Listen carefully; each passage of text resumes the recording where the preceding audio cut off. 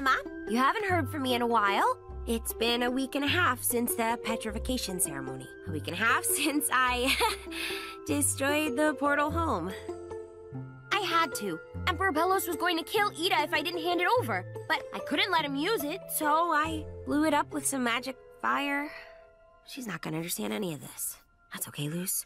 Just keep moving forward. This world is filled with inexplicable magical wonders, like this portal key. I don't know if it contains magic, but I'm gonna study all I can and find a way back to you.